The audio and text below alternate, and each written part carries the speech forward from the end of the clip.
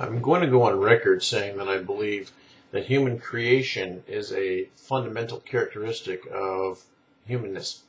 And by that I don't mean that we were created, but that we are largely creative.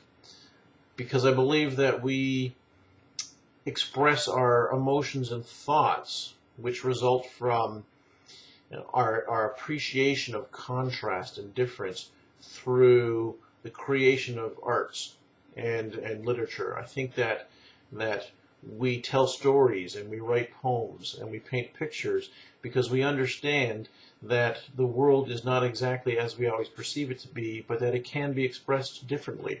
And we exhibit our understanding of that by telling things that are not true, or writing things differently so that they express ideas and emotions that we don't necessarily see or experience every day.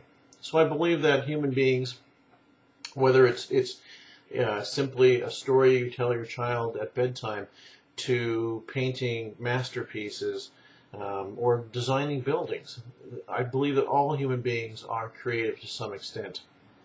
I also believe that human beings are communal, social in nature, and that the survival of early hominids depended upon our ability to connect with each other and depend on each other.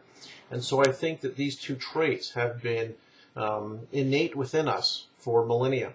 And so we have, through our technological development, always used these mediums to express our creativity and to connect, and largely to share our creativity with one another.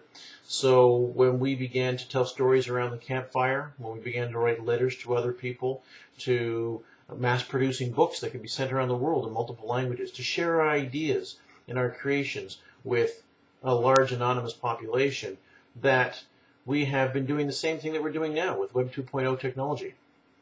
And I think that this is the point that, or one of the points that Andrew Keen is missing in his book, The Cult of the Amateur, which I mentioned in my last video I was reading, and I've completed now, and I'm still digesting some of my thoughts from that.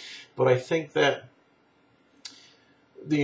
someone who is not a professional, i.e. the amateur that he discusses, is still a creative person, and that we have always been expressing our creativity and sharing it with others, and that whether it is doing a skit on YouTube, or recapping the news in a humorous or funny or intriguing manner, that this is creativity, and that this is a way by which we share it with one another. And I think those are two fundamental human instincts. So, well, maybe not instincts, but characteristics. So I think that YouTube and blogging and things like this are not destructive forces within our modern culture, but merely just another means by which we create and share with one another. And I've come to this conclusion also through my viewing of blog TV. As I said in my last video, I've been watching some Ustream and some blog TV. I've watched a number of different shows now from a number of different broadcasters, because I was looking to see if there was a common thread, to see if there was a commonality in the content or in the kind of person who would feel comfortable with sharing aspects of their daily lives with hundreds or even thousands of anonymous viewers. Because for me, to be honest, it's somewhat unusual. I find that the idea of a live broadcast with people, because I've watched Philly D work on his show and eat a sandwich. I've watched Go Green 18 raise over $2,000 for charity.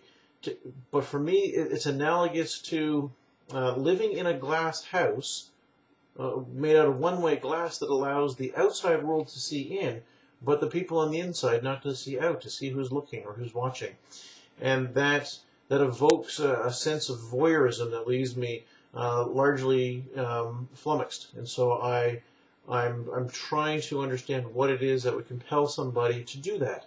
And I think that this is what it is. I think that it is we are creative, that Philly D's recapping of stories and adding his little touch to it is a creative expression, and that sharing it with others and connecting with other people is a fundamental human characteristic. And so we use this medium to do what we've always done when it comes to relating with each other, with sharing. And I think that that is fundamental to who we are, and I believe that it is largely a good thing. I don't believe it's destroying our culture. So I'm still largely devoid of responses or dialogues with other people.